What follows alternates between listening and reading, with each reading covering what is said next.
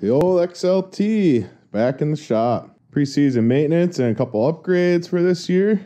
Been my main rider for a couple years now. This is a 93 XLT 600 triple. It's the one you want. It's a perfect engine. Extra 10 suspension. I got some beefy old skis on here. Extra 10 in the rear as well. I got smaller drivers. I got 8-tooth drivers, an 1.75" paddle track, 136 track extension, SLP triples under the hood, 38 Mikunis, got a new set of OEM boots. I got new needles and seats on.